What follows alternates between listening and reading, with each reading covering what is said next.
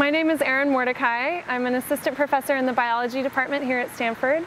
I'm teaching BIO2N, the ecology and evolution of infectious disease in a changing world, and this quarter we're focusing on the Zika epidemic that's going on in the Americas. My name is Jameson Omar, and I'm a sophomore here at Stanford University. My name is Chris LeBeau. I'm a freshman here at Stanford, and I'm planning on studying either bio or bio. My name is Shivarsay Ivory. I'm a freshman.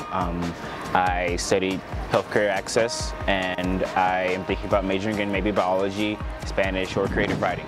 My name is Sasha Harrison. I'm a freshman at Stanford this year, class of 2019, and I'm going to study mathematical and computational sciences. So I'm Anna, I am a freshman.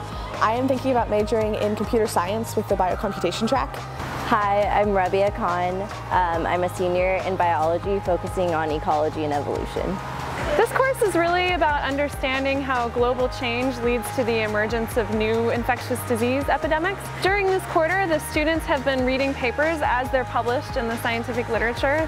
I asked each student to come up with their own paper topic based on either the ecological or environmental or social either drivers or impacts of Zika. My research topic was on the effects of forest cover on disease. My research topic was on antibody cross-reactivity between Zika and dengue. My research paper topic was healthcare access, specifically looking at equality and wealth and how they play into how Zika and epidemics are affected by healthcare access. My research paper topic was the effects on poverty and educational efforts on the transmission of Zika. I looked at the correlation between Zika and abortion. My research paper was on the possible animal reservoirs of Zika. My work often examines how environmental conditions like temperature and land use and water storage affect the abundance of mosquitoes that transmit disease and affect people's interactions with those disease-transmitting mosquitoes. I was studying to see if there was any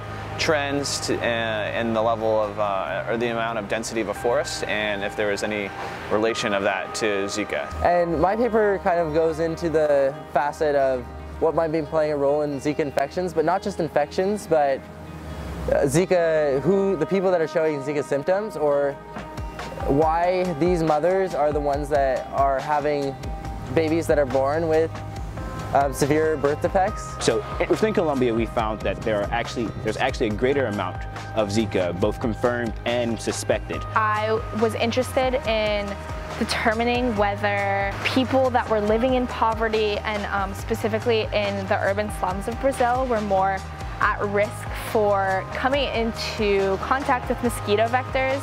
I was thinking that because Zika causes microcephaly, a birth defect where the baby is born with an abnormally small skull, and then women who were infected with Zika in the first trimester of their pregnancy would choose to abort their baby sometimes.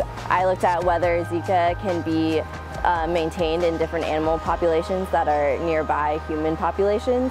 And what I found was that monkeys that co-inhabit urban spaces with humans have really high abundance of Zika and are really close to humans, obviously, because they're inhabiting the same space. The fruits of my research showed that people living in slums in general tend to come into mosquito vectors more often. It'll be interesting to see not only which countries are impacted, but which people within countries and which segments of the population really are suffering the greatest effects of Zika. Something that's pretty interesting is that Zika is very, very similar to dengue genetically. What I found that was really interesting was that Aedes aegypti really is an urban mosquito.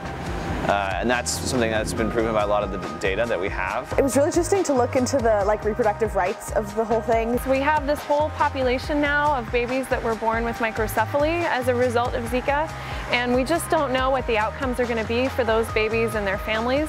So we're keeping a close eye on the social impacts and the economic impacts in terms of microcephaly cases. I always thought like a vaccine for dengue or Zika would be the golden standard for treatment. But my research really shows that that might not actually be the case, and we might not be able to find a vaccine. You really have to delve deeper into studying these animal populations, because the animal side is also really important in studying vector control and controlling Zika and other diseases. It's important to shed light on the fact that women need more reproductive rights around the world. Currently, we can possibly utilize healthcare access and healthcare system equality to effectively prevent Zika and other viruses in the future and in the current epidemic.